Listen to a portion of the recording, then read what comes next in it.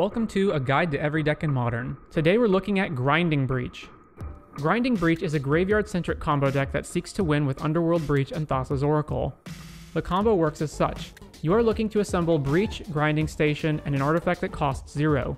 You can sacrifice the artifact to station, milling yourself for 3, which is exactly the amount you need for Breach to escape it again.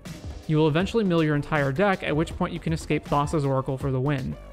Roadblocks you can run into are if you don't have enough mana to cast Oracle or don't have enough extra cards in your graveyard for escape payments and can't exile necessary pieces, such as Oracle itself.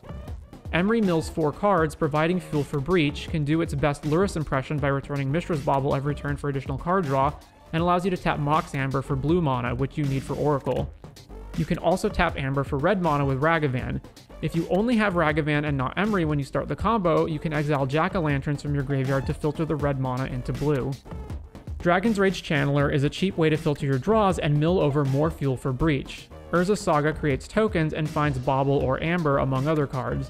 Because the deck plays DRC, Ragavan, and Saga along with cheap removal spells, you can potentially win via creature beats, though your primary path to victory is the combo. Sideboarding and how to beat it. Many pieces in the deck are critical to enabling the combo, but there are also many flexible slots, primarily removal spells and random one-ofs like Shadow Spear. The sideboard itself is mostly targeted against specific archetypes or used for protecting the combo. The combo uses the graveyard, Breach and Grinding Station, and may require the use of Mox Amber with legendary creatures. Because of this, many different types of answers are potentially viable, such as Artifact Hate and Creature Removal, but Graveyard Hate is the best option. However, the best singular card is Chalice of the Void since it stops Amber Bauble loops and negates EE as an answer.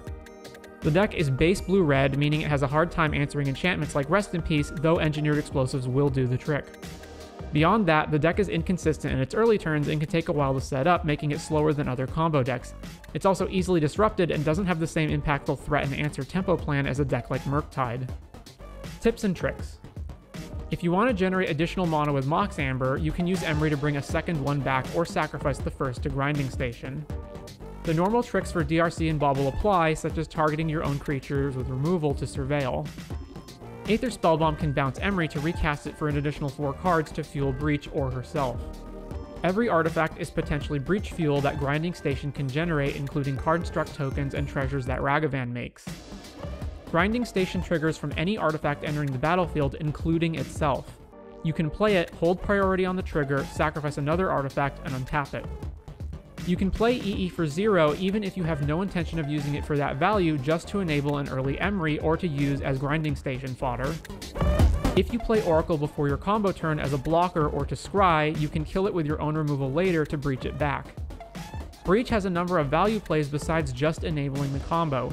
You can bring back any of your creatures, recast Expressive Iteration, Mishra's Bauble, and so on.